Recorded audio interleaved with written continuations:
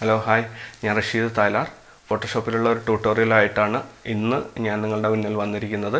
ഇന്ന് ഞാൻ കാണിക്കാൻ പോകുന്നത് ജലാശയത്തിൽ ഒരു കെട്ടിടം പ്രതിഫലിക്കുന്നത് ഫോട്ടോഷോപ്പിൽ എങ്ങനെ ചെയ്തെടുക്കാം എന്നുള്ളതാണ്.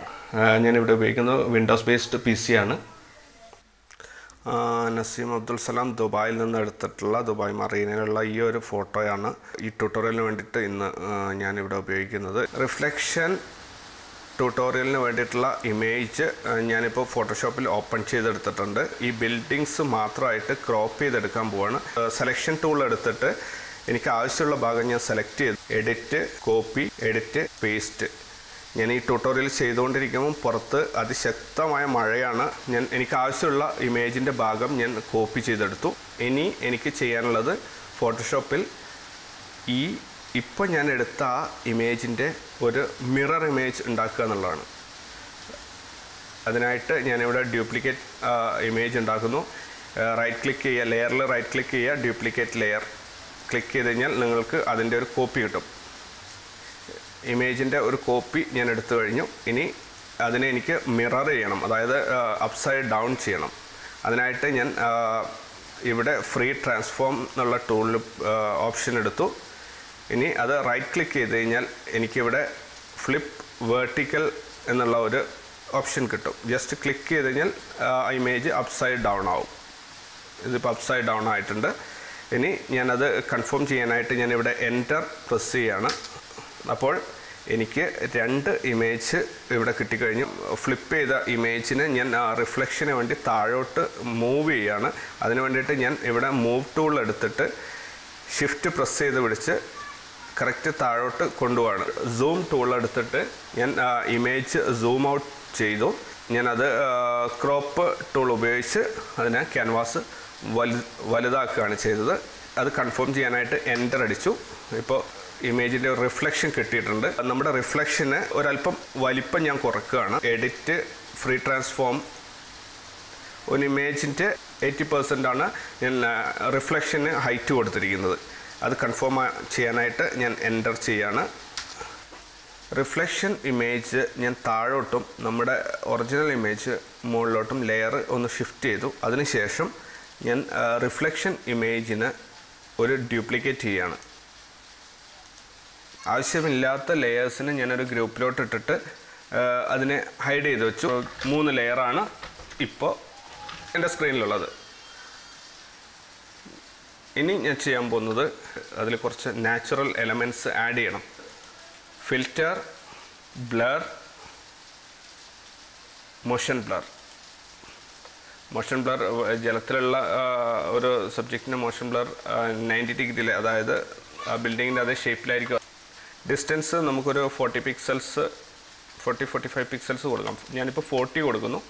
ഇനി ഞാൻ ചെയ്യാൻ പോകുന്നത് ഞാൻ നേരത്തെ കോപ്പി ചെയ്ത റിഫ്ലക്ഷനും ഇപ്പോൾ മോഷൻ ബ്ലർ അപ്ലൈ ചെയ്ത ലെയറും രണ്ടും ഞാൻ മേർജ് ചെയ്യാണ്. ഇനി നാച്ചുറൽ എലമെൻറ്റ്സ് ആഡ് ചെയ്യുന്നതിൻ്റെ ഭാഗമായിട്ട് ഈ ടൂൾസിൽ സ്മഡ്ജ് ടൂൾ എന്ന് പറഞ്ഞിട്ട് ഒരു ടൂള് കിട്ടും. നമുക്ക് ഒരു മീഡിയം സൈസിലുള്ള സ്മഡ്ജ് ടൂൾ ഞാനിവിടെ 100 എടുത്തിരിക്കുന്നു. ഇവിടെ അതിൻ്റെ സ്ട്രെങ്ത്ത് വളരെ കുറച്ചിടണം. ഞാനിവിടെ സ്ട്രെങ്ത്ത് 10 കൊടുത്തിരിക്കുന്നു. ഇനി ഞാൻ ചെയ്യാൻ പോകുന്നത് ആ ഇമേജിൻ്റെ ഷേപ്പിൽ വ്യത്യാസം വരുത്താൻ വേണ്ടിയിട്ട് സ്മഡ്ജ് ടൂൾ വെച്ചിട്ട് ഞാൻ അതിൻ്റെ ഓരോ ഭാഗങ്ങളിലായിട്ട് അത് അപ്ലൈ ചെയ്ത് കൊടുക്കുകയാണ്.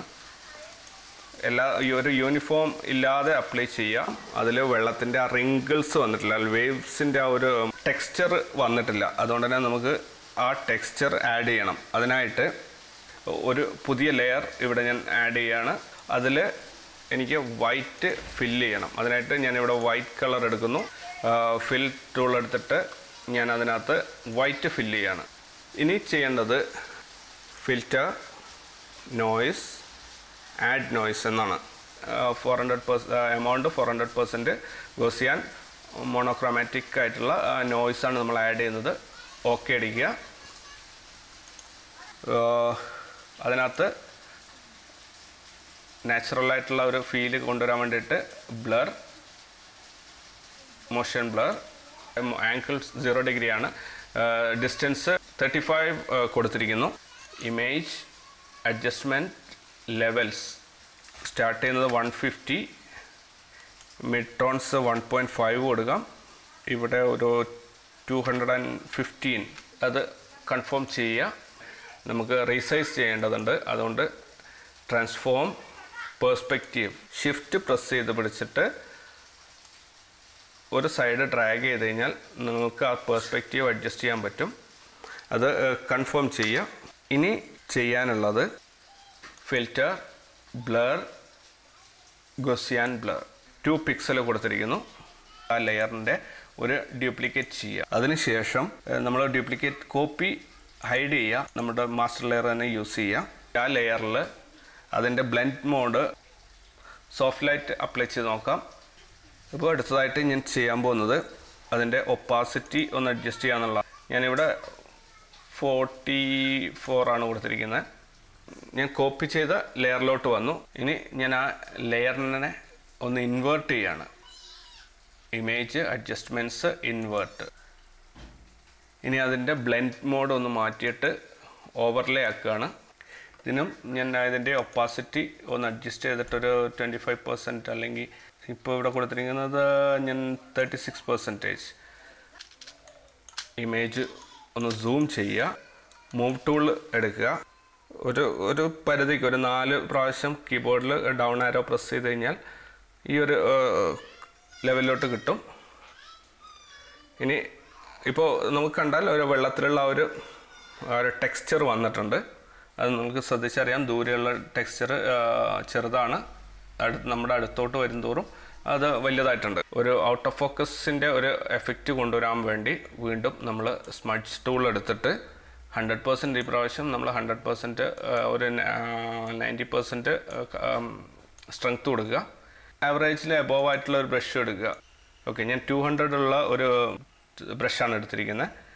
സ്മഡ്ജ് ടൂൾ ഞാൻ ഈ ഇവിടെയുള്ള നോയ്സിൻ്റെ 2 ലെയറിലും സാവധാനം ലെഫ്റ്റ് റൈറ്റ് ആയിട്ട് അപ്ലൈ ചെയ്യാണ്. ഒറിജിനൽ ഫോട്ടോയുടെ മുകളിലായിട്ട് ഒരു പുതിയ ലെയർ ക്രിയേറ്റ് ചെയ്യാണ്.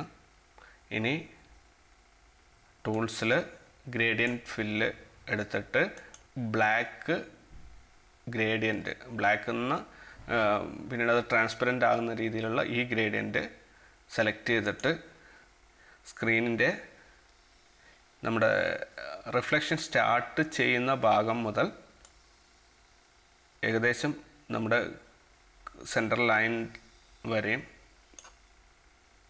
അപ്ലൈ ചെയ്യാം.